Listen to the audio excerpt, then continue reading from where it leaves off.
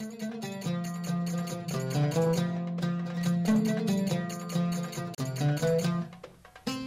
everyone, it's Mao from Sparkly Belly.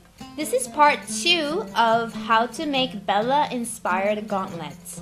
Part 1 was about how to make the wristbands. If you missed it, check it out from the link on the screen. In this video, you will see how to make the armbands, how to connect them to the wristbands, and some decoration tips. So let's get started. To make these armbands, you need fabric of your choice, elastic. I'm using 5mm wide elastic here, but any size should work. Matching color thread, craft and button thread, beads, and your sewing tools, including a beading needle. To start, measure the circumference of the middle of your upper arm and cut 2 rectangles. The rectangles are 11 centimeters or 4.5 inches in width, and your upper arm measurement plus 1 centimeter or half an inch in length. Fold the rectangle right sides together and sew the long side with a 5mm or 1/4 of an inch seam allowance. Then turn it inside out. Repeat it for the other one. Then bring the seam in the middle and flip it and fold over to match the short ends.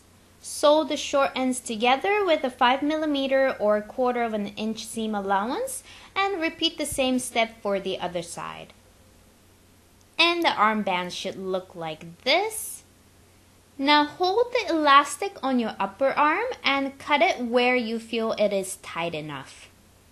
Then sew the ends of the elastic together. Now mark 4 equally distributed points on the elastic by folding it and folding it again. Mark the points with pins. Then do the same with the armband. Mark the 4 points inside of the armband. Then match up the 4 points of the elastic to the inside of the armband.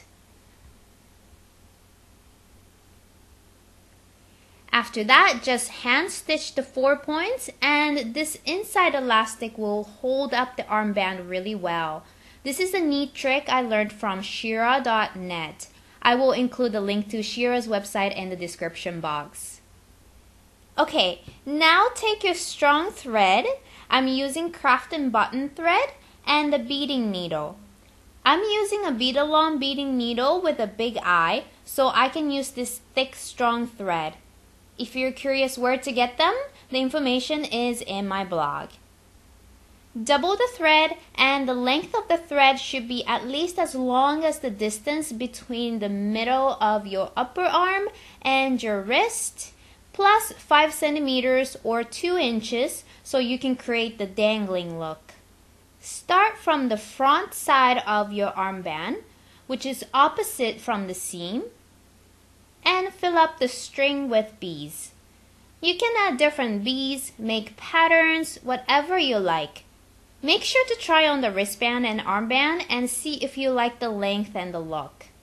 If you think the beading is too much work, you can even substitute it with pretty ribbons or even make simple straps with sequins.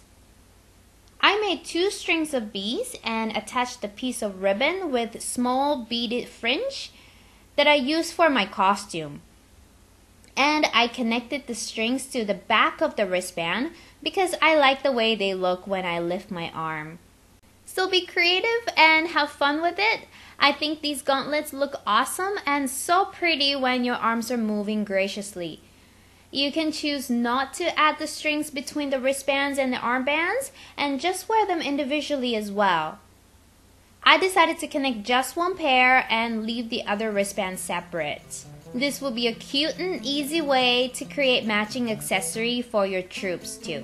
Hope you like this tutorial, and if you make your own, please share on Sparkly Belly's Facebook page, and don't forget to get the free pattern for the wristband at the link on the screen. Thanks for watching and keep sparkling!